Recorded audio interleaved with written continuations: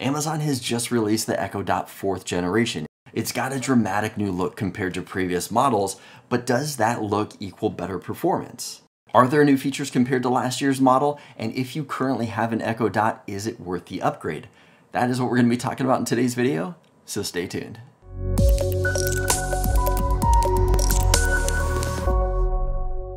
So Amazon has moved away from the hockey puck look like they had in previous models and has something more similar to a skee ball. This new Echo Dot has the same footprint as previous models, but now it's twice as tall. Even with this size increase, it still feels small like previous models. When this new design was first announced, I wasn't a fan at all. I thought it was going to be a big eyesore that everyone was going to be noticing, but now that I have seen it in person and seen how small it is, I actually like it.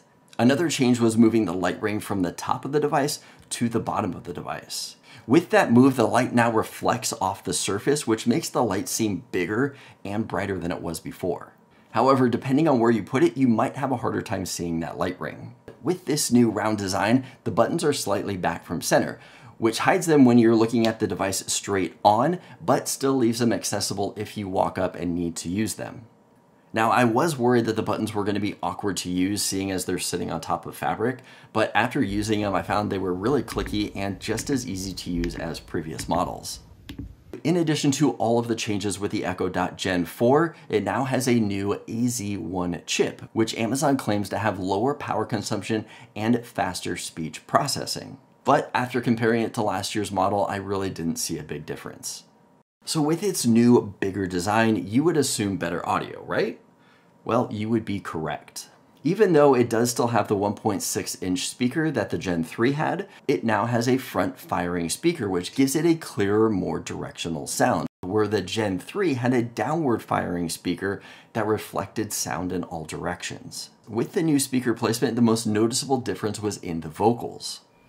Alexa, what's the weather? Right now in Lake Forest, it's 66 degrees Fahrenheit with cloudy skies. Today's forecast has lots of clouds, with a high of 73 degrees and a low of 61 degrees. So if you listen to audiobooks, podcasts, anything with a lot of vocals in it, you're really going to appreciate that front-firing speaker. Now, in addition to the new design with that front-firing speaker, it also seems to have better microphone placement. It still has the same 4 mics like the Gen 3, but it seems to respond the first time from across the room, unlike the Gen 3, where I had to occasionally repeat the wake word a few times for it to hear me. Alexa, Echo, Echo.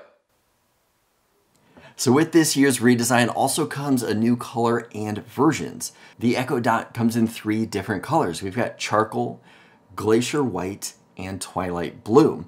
Now they've also got the Echo Dot clock. This is the same look of the Echo Dot, but it has a clock built into the face so you can see the time.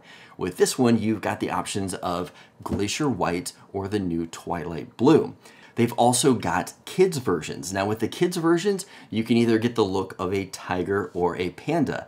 And the kids versions are also going to come with Amazon Kids Plus. This is going to provide more kid-friendly content to that device. Like with previous Echoes, you can use this device to play music, set timers and alarms, get weather and traffic, and control your smart home devices.